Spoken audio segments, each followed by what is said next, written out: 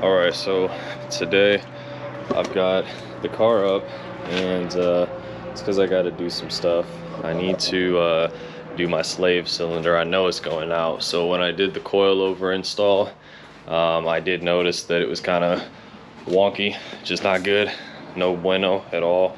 So hopefully this is the right part. I don't remember if I gave them the right year or not, since I guess I'm not 100% sure what year the swap is. But anyway, so I got this from the O, and yeah, this is what I'm going to be using. So first thing is to jack it up, get it on jack stand. It's over there, you just can't see it, but anyway, you can get the wheel off, and then you'll have access to it right behind the wheel to the left side. So yeah, I'll set this down and we'll start getting that done. Alright, so got my key and my 19 for the splines. Also know you're going to want a little drip pan unless you want to be cleaning stuff out of your driveway. So let's go ahead and get this wheel off.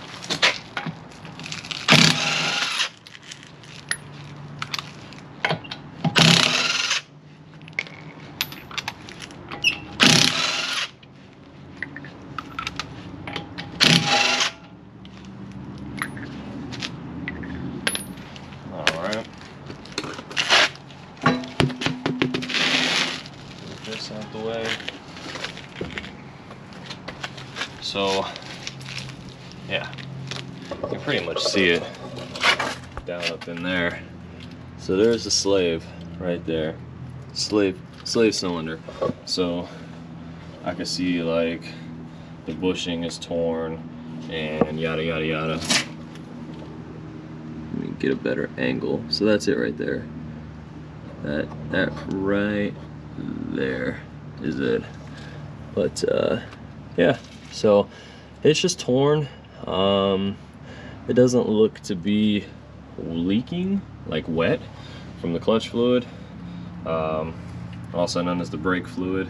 But yeah, anyway, so it just looks like it's gonna be, I don't know, 210 mils.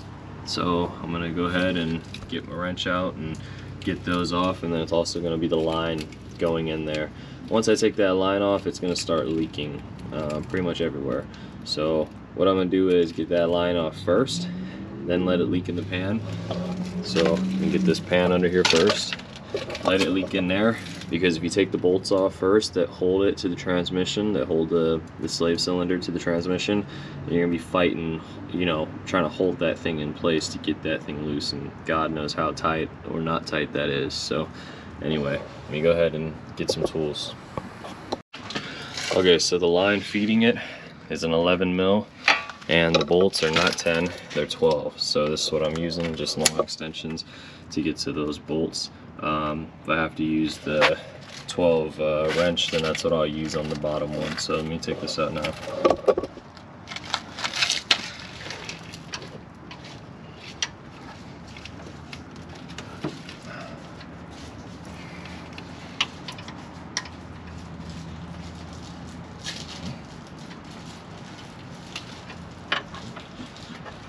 See, you helped yourself to some food. There's a little coconut pad. Yeah, ain't much in there. Nope. Nope. I can't say too much either. Yeah. No judgment. Alright, so 11 mil is unscrewed now, so that could just hang there, and that's just dripping off into there, just like we want it. So I'm gonna come, so I got my 12 mil here, and what we're actually gonna do is just wipe my hand off real quick, because I got the stuff on my finger. It's probably a good idea to change this stuff anyways, because the fluid in there is pretty dark brown right now. So go ahead and take this top bolt off.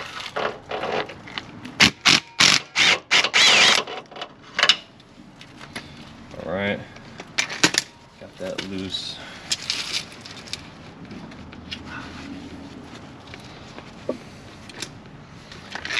And then this bottom one. So I'm not going to be able to do it with that. Just have to get in there with the the wrench.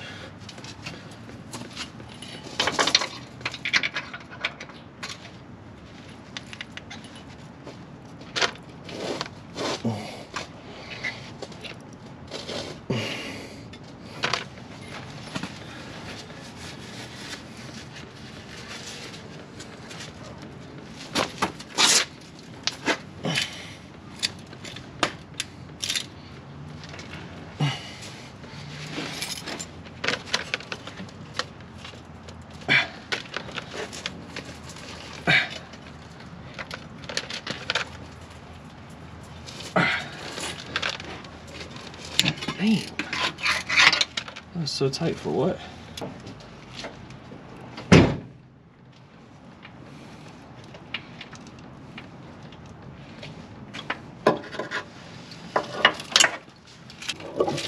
Alright, so here it is. So we've got 2 bolts that just hold it in like that. And we got the line that's still leaking, but it's just kind of sitting there waiting for us to put the new one on. But we're gonna put the new one in there and try to mess with it and get this one open. Huh?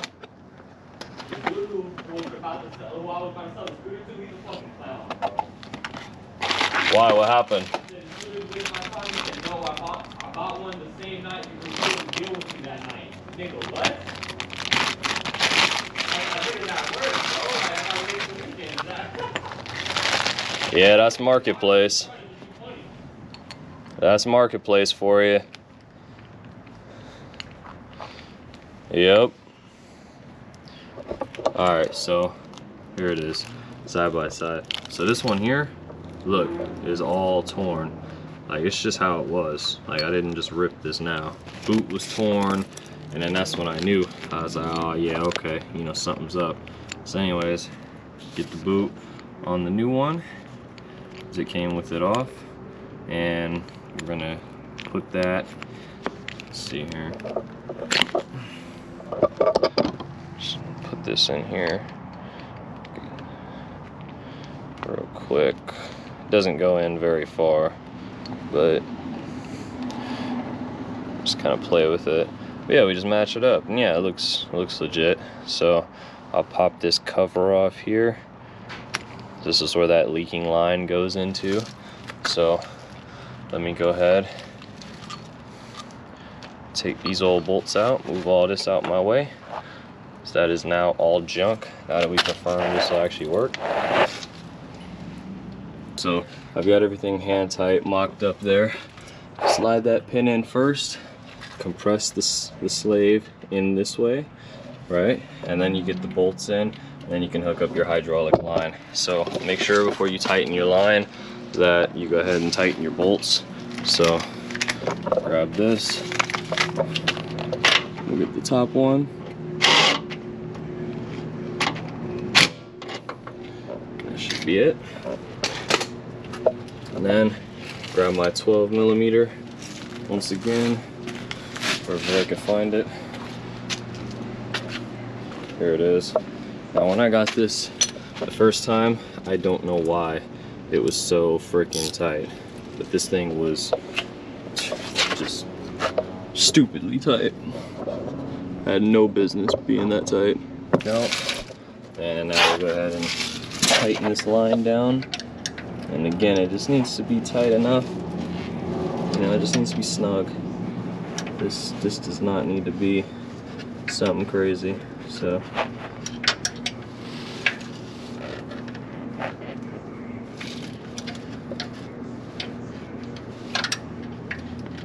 you can always make it a little bit tighter too if you need to. So keep it loose. Not loose, but snug it up, and if it wasn't enough, then go ahead and, you know, give it a little bit more if it's leaking. So now we're gonna go on top, check the reservoir level, which I'm sure for me it's probably freaking empty because there's no way I could do it quick enough. Yeah. So first thing, get your .3. And if you're not sure which one it is, you can always look on your cap, and this one says use only .3 fluid from a sealed container. yada yada yada. The reason why, and put y'all on some game, for anybody who doesn't know, I'm sure somebody doesn't know, that's not a bad thing either.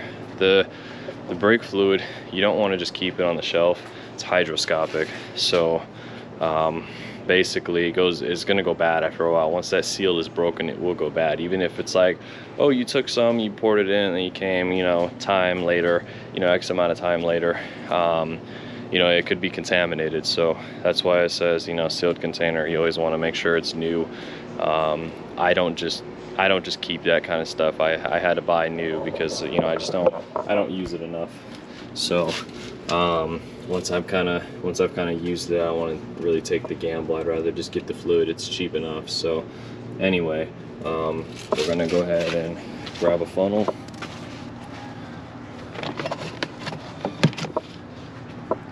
This one might be too big.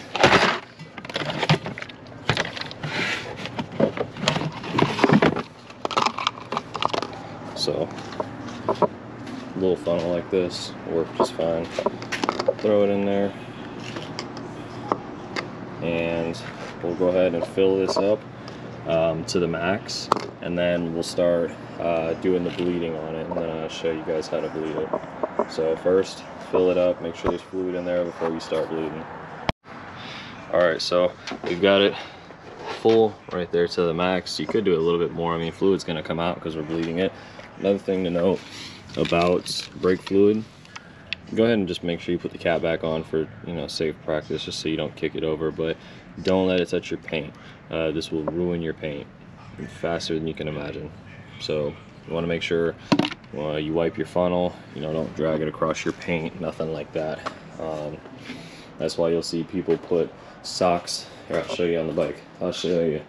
I don't have one, but people put the socks around here in case this cracks or leaks or something, so it doesn't damage your paint everywhere else. So that's kind of the idea behind that. So now I will go ahead and pump the pedal a couple times. And basically what we're doing is we're moving that fluid into the slave that we just put on, because the old one had the fluid in there, but obviously it leaked out, so we got to push this and get that fluid back. So right now there's gonna be no pedal at all, none whatsoever. Right, you just have no pressure. So basically hold that there all the way down to the bottom, and then we're gonna crack the bleeder open and close. But obviously this is kind of gonna be a two-man job. There is a way to do it one man, but I'm just gonna do two man. It's a lot easier. So let me go get my help, and then we'll show you how to open and close the bleeder. All right, so now let's go ahead, and I'm very disorganized right now. This is not me, but I'm not in my work clothes. I'm just not in the zone. So anyways, the bleeder is on the far right here. So I'll go ahead and show you where the bleeder is on the old one. It's got a little cap on it, which actually I'm gonna boot gang that. It's just so it doesn't get any rust or anything like that. But the bleeder's on the far right. So all we're doing, my person's holding the pedal, I'm gonna crack this open and then close. And then my person's gonna go in there, pump that pedal a couple times, hold it down. I'm gonna open it back up, fluid's gonna go everywhere, close, yada yada yada. So that's what we're doing. Alright, so we got it. You could put a clear line, just some hose or some, you know, whatever, and then zip tie it. That way your fluid can drain out and straight to your pan. I kind of just sent it and just let it do what it's doing. Really didn't matter to me too much, but yeah. So anyway, we've got it bled, and that's it. So I'm gonna go ahead and start it up. Just make sure everything's good, it goes into the gears good, and then also make sure once you're done bleeding, and while you're bleeding, you know, just keep your eyes on the level, and once you're done, go ahead and just top it off. But if this runs out of fluid while you're bleeding it, you kind of just defeat the purpose, because air is going to get trapped back inside. That's all it can suck if there's no fluid, so you got to constantly keep the fluid in there. But anyway, I'm gonna start it up. I said make sure it's good through all the gears, and then we'll be straight. This thing will be ready. I am going to be going out to OSW tomorrow to attend like this little drift thing. I'm not driving, but I'm just going to spectate, watch, hopefully make some friends, meet some people, get some leads on stuff. Yeah, because apparently I need battery tie down, I need a hard top or a roll bar before I could even get any seat time out there on the track. That's not even including like other stuff I got to do. So yeah, it's gonna be a long journey, but you know, here we are, little bits at a time, and that's all we could do. So yeah, let me just go ahead and make sure this is straight, and we'll be good here. Oh yeah, this pedal feels real nice. So here we go.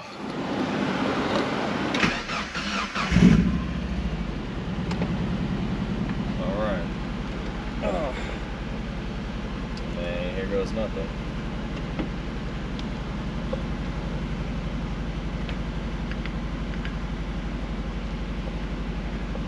Man, she has never went into gear this good.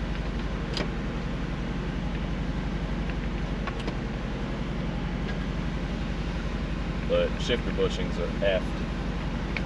Mega effed. So yeah, started up, that worked just fine. So really the only thing that I need to do now is just check the leaks, if any. So make sure everything's straight. Yep. Good.